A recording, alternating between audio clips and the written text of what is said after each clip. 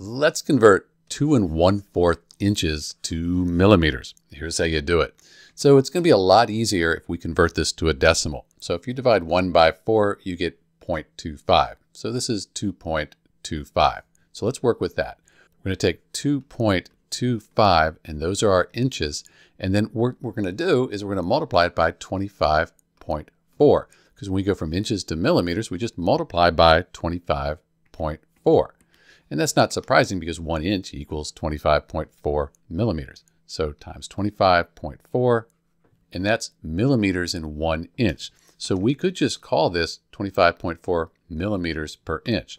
So now we multiply 2.25 times 25.4. We end up with 57.15. Let's call it 57.2. And inches are on the top here and on the bottom. Cancel them out. We're left with millimeters. That's what we're looking for. So in answer to our question, 2 1/4 inches, or 2.25 inches, equals 57.2 millimeters. This is Dr. B. Thanks for watching.